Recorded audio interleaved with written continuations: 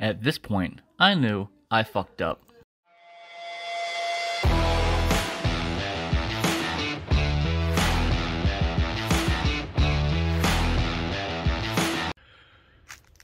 Welcome back to Bennock's Garage. Today we are going to be doing a head gasket on a 2001-2002 Toyota Tacoma with a 2.7 liter 4-cylinder. The customer states that we have chocolate milk, and the truck still does run, but as we can see, yeah, so we already know what it is. Now it's just a matter of tearing it all apart. For those of you who have never done a head gasket before, there's going to be some basics we're going to be taking off first. First, we're going to be taking out the battery, draining the coolant, removing the air box, taking off the intake, removing the exhaust. Once we take out the radiator, we're going to clear all the pulleys. We have to remove all the pulleys. We'll be taking off the valve cover and removing the front timing chain cover. And then what we do is we align the timing chain, the top dead center, and then we can go ahead and remove the timing chain itself, take out the cam out of the head. So far, all we are doing is just removing the intake plastics. It's fairly easy. Just one Phillips head screwdriver here, or screw here, and 4 clips, pops right off. Not a big deal. I want you to get these loose. It feels like there's a probably a pry up on that to get that off. I don't think we're gonna have to remove the throttle, but it's a possibility. There is a 12mm nut on the bottom of the intake plastic, and it should just, pull it right up. Alrighty, 12mm to hold on the battery bracket that goes across, and then 10mm to take off the positive negative of your battery. Alright, we have 12mm to take off your throttle cable bracket, and 10mm to take out all four coil packs. When it comes to your throttle, all you gotta do is pull this back and it loops in kind of like that. Just kind of pops right in. It's quick and easy. Now you might want to take it loose here and try to fiddle with that, but in reality it's easier just to remove these two 10mm. Alright, looks like 1 and 2 12mm to hold this plate on. Going underneath the truck, we have 3 12mm in the front, just to remove the skid plates so we can get to the radiator. So we have 3 up here, 4 and 5. Take off the front one. The back one you don't have to get to because you can drain the oil from there. With that removed, grab a catch pan. You're going to loosen this puppy up and see what comes out. Well, it's pink. That's a good sign. I don't see oil yet, but oil would be on top because oil floats on water. So yeah, I'm just gonna let this drain and do the oil next. Once you do your coolant, you're gonna do a 13mm. I already broke this one loose, and well, at least I thought I broke it loose. Grab your 13mm, 13 or 14. Grab your 14mm and take off your oil pan bolt. What that's gonna do is really let you see how bad the oil is, and if it's glittery, is in if there's engine damage going. Ooh, look at that chocolate milk. That is really thick. So let's hope it's not really shiny also. And now that we're getting close to empty, you can see we have about 8 quarts in there, maybe even 9. So there's a lot of coolant that came over into the oil and really filled up that oil pan. What I'm not gonna do, I'm not gonna take off the oil filter yet until I'm ready to actually put on the new filter and the new oil. So right now, I'm just gonna let it drip all the way down. I'll put the plug back in, do the head gasket, come back down here, let it drip a little bit more, then pull the oil filter, put the new filter on, and then fill it up. That just kind of gets this contamination completely out of the engine. And once you do finish the oil change, or once you do finish the head gasket, what you're going to do is only do 500 miles at most before you do an oil change again, flushing it out one last time. And to get these off your head, all you're going to do is pull back that little clip right here and pull straight up. And what that does, it just releases it. Quick and easy. And then we have a ground here. Looks like another 12 over here. We can take off that ground. And from here, we got to take off the hose here. And we might be able to pull off the valve cover. Alright, I removed the bottom half of the air intake. 3 12 millimeters. You know, 1, 2, 3. And the reason why I did that is I'm going to get an extension in here and take off this 12 mil, that 12 mil, and pull the whole cap off and just disconnect it up here. And keeping that as one whole unit. When I pulled my hose off, you can see what I found. So I'm probably going to have to pull it off of the intake, completely clean it out really good, possibly even clean out the intake. And when I get the head gasket, or when I get the valve cover off, really blow this out. That should be the EGR.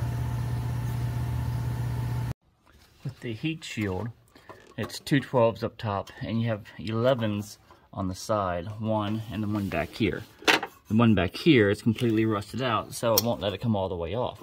But I think I have enough room on it where I can slide it back and forth and put my 14 millimeter on it to remove the exhaust.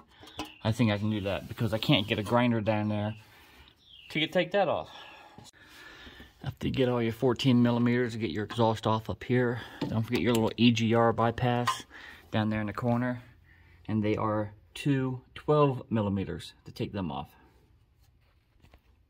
Once you get your exhaust unbolted, you can start working on your valve cover, and it's just 10 millimeters all the way around. Alright, once you get your bolts out, take it and just kind of pry it a little bit.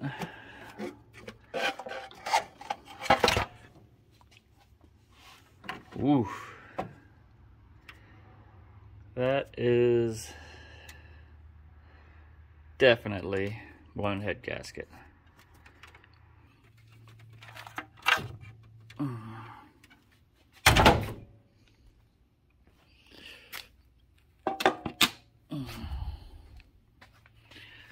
Well, it has seen better days.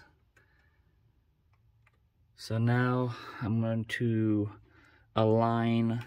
I'm going to take all the front stuff off and start aligning top dead center and start pulling the camshafts out. Alright, the EGR crossover pipe, you can see it down here. It goes into your EGR up here, and it goes to the other side of the engine back here. It's held on by 4 12 millimeter bolts, 2 on this side, 2 on that side. However, there is a bracket holding it behind all of this back here that I can't quite get to because all of this wiring is in my way. And it's all the way at the bottom. I'm assuming it's a 12 millimeter because the 4 were 12 millimeters. So I think I'm gonna have to completely remove all this wiring just to get to it. Not gonna be fun. On the other hand, I can start taking out the fan unit, starting with 10 millimeters up here. I see some 10 millimeters on both sides. Take that out for clearance. I might even take out the radiator itself. I'm not positive yet, just to give me the clearance I need to take all the front drive accessories off. Alrighty, with the fan shroud out, gives me plenty of room. I took the fan off the same time I took the shroud out to take off your pulleys. You're going to have to take off your power steering pump because it is attached to the head. And you're going to pull your bottom pulley off and then start working on your timing chain cover. And once all of that is off, then I'll probably start working back on the intake again because I gave up on that because of that back bolt. Alright, so I disconnected the pump just by the 4 bolts instead of taking it out to the side. I tried that, but the bolts will not come out through the holes. So I just connected it with the 4 bolts there. Doesn't matter, it still works. Took out the oil dipstick, disconnected the last of the 3 belts. Now I got to take off the water pump, the bottom pulley, and it looks like I might be able to, looks like this one right here, it's going to be for your alternator, that's going to have to come off. Alright, the water pump was all 10 millimeters all the way around. He had 2 12 millimeters here and here. You have a 14 millimeter that held on the bracket for the alternator. And the rest of it is going to be either 12, 10, or 14. That's pretty much everything on this vehicle is at 12, 10, or 14. If you still have your pulley on, you're going to see your notch. It's really hard to see. Let me see if I can zoom in. You're going to see that notch. And no, it's not going to, oh, there we go. The notch is going to be really close to the top dead center, which is 0. So now I'm just going to go ahead and take out the bolt, take off the pulley, and go ahead and remove the timing cover. Those who don't know how to take off a pulley when everything spins, I have a bar in it.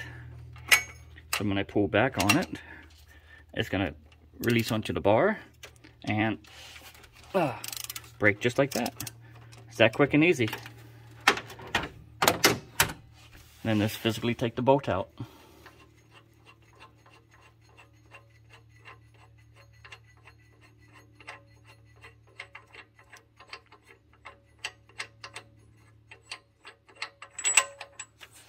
And there we go. So now everything's still lined up. Go ahead and take everything off. This whole thing, this big thick, is your timing chain cover. So you're gonna have to take off your bottom radiator hose in order to get the cover off too. Alright, when I took out the thermostat, I noticed this white bead going around. This, I believe, I'm not positive, is going to be your head gasket sealant. Some people use it like an aftermarket sealant to try to seal the head gasket. If it's not, then that is just a whole bunch of corrosion that is building up, which is not good. But I'm thinking it's some kind of a head gasket sealer that someone tried to use at one point. You are going to need to take off your AC compressor, which is 14 millimeters. So 1 up top, 2 down below, 3, and on the back side 4. And you are going to have to take off your alternator. You have the front one already taken out. I'm pretty sure there might be a back one. If not, I might be able to just slide this one out already because I already taken out 2. When you get your bolts out, you're going to have 4 12 millimeters in the bottom going up from your oil pan. Well, I found 2 more bolts hiding in the back here, 1 and 2, and you have 2 in the head straight down. There you go. They have to come out. I'm hoping that's all the ones that are hiding. At this point, I realized that I messed up. The oil pickup tube is attached to the oil pan. And the only way to get the oil pan down is to either pull the engine up quite a bit or completely take the engine out. Neither of them are fun to do. One, you have to disconnect both sides of the motor mounts, the transmission mount, and then pull up. The other option is disconnect everything and just completely remove. Take the engine out is probably the proper thing to do, but I'm still focused on trying to get it done with the engine in the car and fighting it that way. Alright, here we are, another week down, and I was able to get the timing chain cover off by dropping the oil pan. To drop the oil pan, you have to disconnect the motor mounts and the transmission mount, pick it up about 6 inches, take off the dust cover off the transmission that goes to the engine transmission. Then you get the back 2 oil pan bolts out. You can drop the transmission enough where you can get to the pickup tube, and boom, it's off. Now that it's off, I got the head off, and we can see exactly where this head gasket failed. So, no big deal. I already took it up there, they pressure tested it, they vacuum tested it, and no cracks. We are good to go. They shaved 0.005 off. So I gotta clean this up, take the old gasket off, clean it up, and get it ready for the new gasket. I got the head back in the machine shop. You can see they had to take off 0.005, which is still a pretty small amount. So it wasn't that out of whack. It wasn't that warped at all. And start putting it back together, which I'm coming into a conundrum, because what if I never took the engine out? I left the engine in. So the videos I've seen, they always say, you know, put the head on first and then put the valve cover gasket or the valve cover on second, because you have your oil pan taken off. Well, all I did was drop the oil pan a couple inches, enough to get access to the pickup tube. So I'm gonna have to put the timing chain cover back on first before I put the head on, in order for everything to be right. So it's gonna be a little tricky, to say the least. Alright, here's the timing chain guide. The silver one is the new one, the black one's the old one. As you can see, the top one lines up pretty good. When you come down to the bottom, Houston, yeah, we have a problem.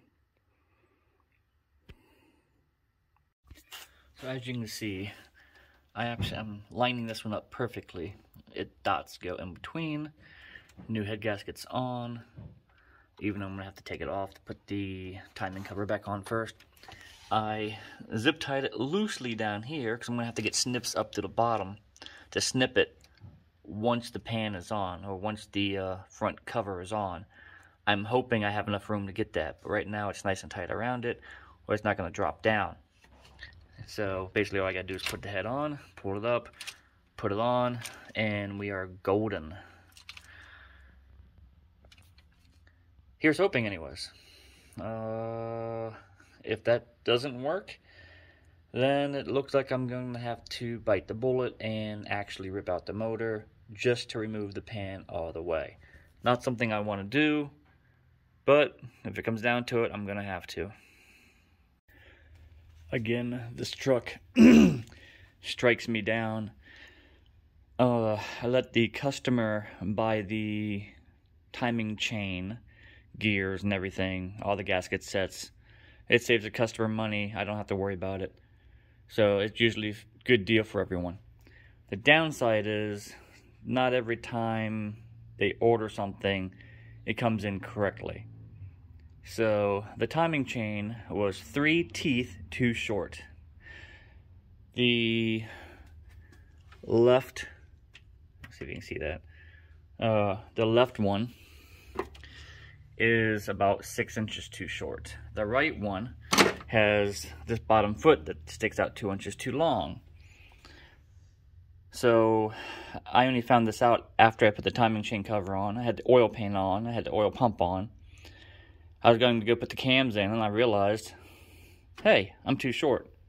So what do you have to do? You have to take the timing cover back off. You have to take the oil pan back off. You have to take the pickup tube back off, just to replace the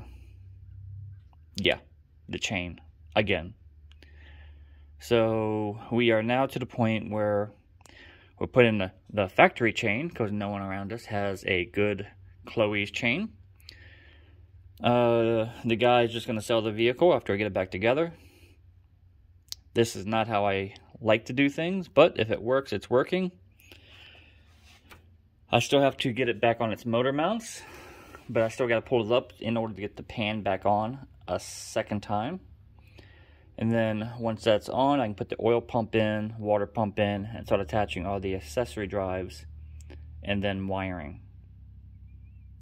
But this has been an absolute nightmare of a job. I don't think I'll ever do one of these again. Now, most of the stuff that you have to put back on is just the absolute reverse way that you took it off. We put a new water pump on, new oil pump on, same old AC.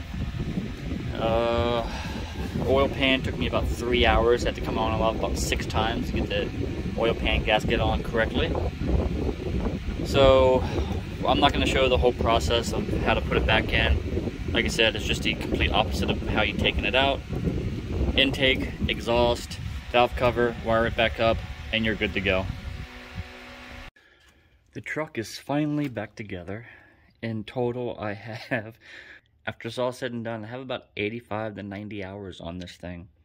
I did some things wrong. I had to backtrack. Can't charge a customer for that.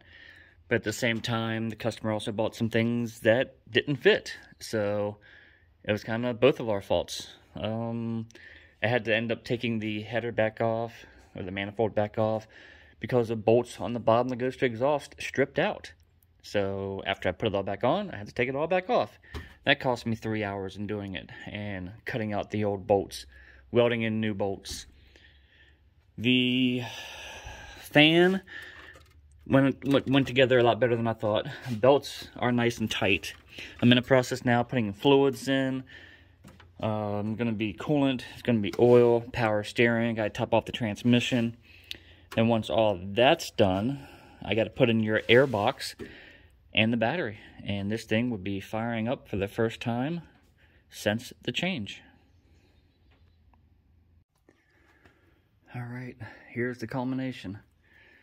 We are fully back together, battery is in, and we are ready to start. Fluids have been changed. I did drain that little tiny bit of oil that was left in the oil pan back out. Swapped out the oil filter, all new fluids. Topped off the tranny, topped off the power steering. And now, if all goes right, we should have fire and not hear a whole bunch of timing chain rattle. So, fuel pump firing up, and here we go. Battery seems a little dead. Well, we won't have to charge the battery. Well, I'm glad I didn't try to start. We can see we have a fuel injector leaking pretty significantly. I don't know if it's just this one leaking or if it's all of them. If it's just this one, I probably just have to pull this side up, maybe the other side, lift it up, and then reseat it. It's probably just an O-ring that's bad. But that's definitely going to have to be addressed before we start. I pulled the injector. You can see right there where my issue is. So I'm just going to put a new rubber gasket on it, O-ring, put it back in. Now we have injector solved, battery charging.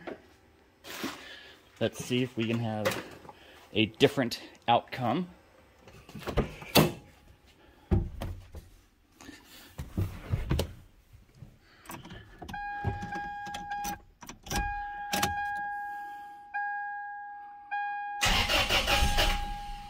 Trying.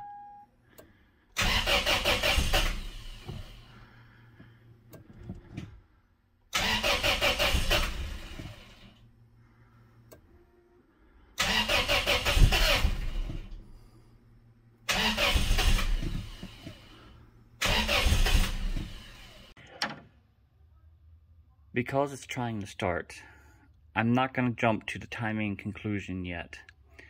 I might have a bad cam position sensor, a crank position sensor. I might replace both of them or one of them first and see if it will start. The crank position sensor, you have to completely take out the alternator just to get to it. It's a real pain in the butt. I'm hoping it's not that one. I have to remove the intake to get to the cam position sensor. I'm just going to try that one first and see what happens. It's the easier of the two, but I'm not going to jump to the conclusion that it's timing chain yet. And here is the crank position sensor. And the only thing that I see that might be wrong with it is a cracked housing. So unless there's a wire that comes across from here and tries to be ground through here that I broke, I don't think this was going to be the problem. But I bought a new one anyways. So let me put the new one in and tighten it down and put it all back together and see if it will start that way. If not, I'm going to the crank position sensor, which the alternator has to come the alternator has to come off because it's underneath the alternator. Yay. Alright, I got the camshaft the camshaft sensor in, air box back on, everything tightened back down. We are good to go for another try. So, fingers crossed that this thing was going to fire right up. Now that we have a position sensor in. And I can take back the crank sensor. Come on. There we go. And a 1, and a 2, and a...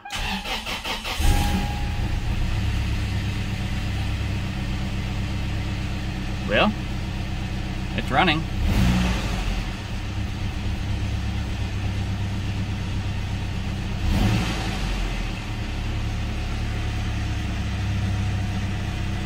That's how you... Yeah. I see a check engine light. I gotta run that code. Well, we have a maiden voyage fail. I made it about a half mile. I had to walk back to the shop and get the truck and trailer. But everything shut down. Just no warning, just died. I'm assuming battery, because when I tried to restart it, it cranked a half a crank and went the sound like a normal dead battery will do, which leads me to believe that the alternator is not working correctly. It is hooked up, I just don't think it's working. And I'm not going to be able to test it until I can get power to it, and then I can test it after that. So, back on the battery charger, and yeah. Get a good charge, start it back up, test the alternator to see if it's good. So today when I came out to work on it, first thing I try to do is start it. Of course, battery's dead. So I'm gonna have to tell customer that the battery is something to be concerned about for future use. I go to start it, and it kind of starts up fine. Like the IAC is working. Okay. Kind of like the IAC is working. And then it's going to go into a real hard shake. Bog down and die. Okay. It's bogging down. Start seeing the engine shaking now.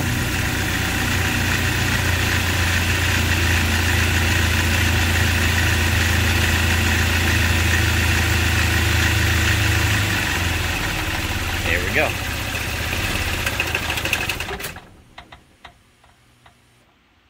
So that is today's symptoms. Again, no OBD2 codes at all. I know it's not the mass airflow. I don't think it's idler control. It might be. Could be throttle body, but every time I try to touch gas, it automatically wants to bog down. I'm gonna be pulling the timing chain cover back off pulling out the spark plug so I can turn it all over by hand. And just to double check that I have both cams lined up correctly, and that the timing mark is lined up correctly. Not something that's fun, as many hours as I have in on this, but it's my own fault. I know I double checked, I know I did, but I gotta take it apart just to find out again. Alright, here I am again, tore it apart. We are perfectly within spec here. Backside, you can see 2 dots, 1 dot, perfect. Down there, keyway needs to be up. Keyway is up. And then last thing, alright, keyway is fully up. So completely opposite of that. I can see it right there. See the orange mark? That's perfect. So there's no doubt in my mind that this is not lined up. So it is not a timing related issue. Well, we put everything back together one last time. We didn't find anything out of the normal, so we don't know why it was spitting and sputtering and cutting out. I'm clueless. Lance was scratching his head. He really thought that I had timing off. That's why we tore it apart again. Well, we had an oil leak in the oil pan. But he really thought we had it out of time. But I proved to him that it was in time. We put it all back together. So I have yet to start it up. I don't know if it's going to spit and sputter again. So let's find out.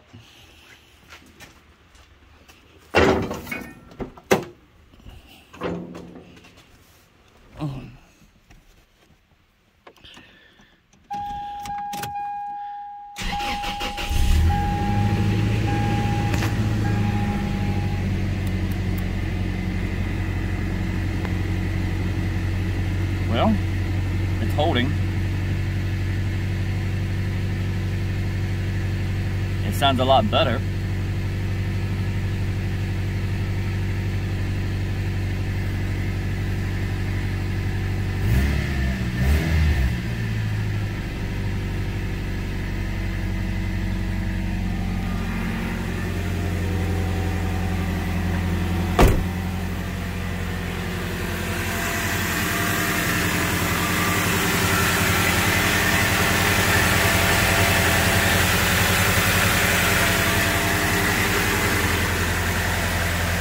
Well, I think at this point, about 110 hours I have been on this for something that should only have taken about 35 to 40. So yeah, I'm gonna wrap this up, call this a video, and post it online. Thank you for watching. One last thing before we give it back to the customer, and that's going to be an oil change to flush any of the leftover contamination out of the engine bay. I don't know if you can see it, but this is the flush. And yeah, it's kind of milky still. That's just how much gunk was in the engine. So this is why you do it.